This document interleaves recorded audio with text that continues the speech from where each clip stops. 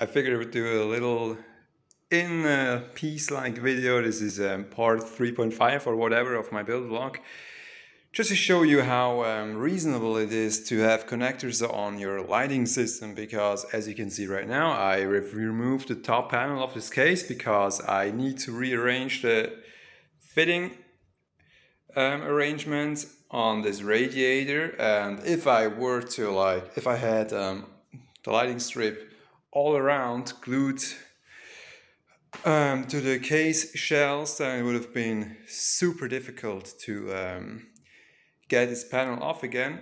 That's why I have these connectors on my LED strips on both sides, and they connect to these connection points of the LED strips in my case on both sides. Yeah, that's the reason why. That was mainly a maintenance reason that I put these on, and also because, you know, if you have time for it, do it. It will help you a lot. Make sure your system is as easy to maintain as possible. Same reason for why I put on this drain port in the bottom of the case.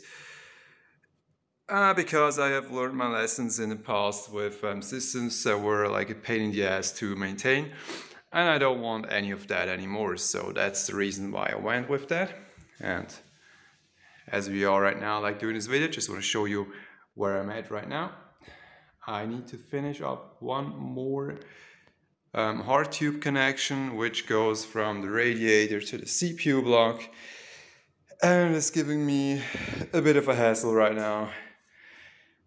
Done some bends and they just don't look all that great at the moment, so I need to figure out what I'm gonna do with this fitting, because it is a bit too low on this side, and the tube will interfere with this top piece of the CPU block, and it is kind of off, you know, it isn't parallel with the other tubes. I look stupid, so yeah, I need to figure out another way of getting it all done. I'll see you in part 4.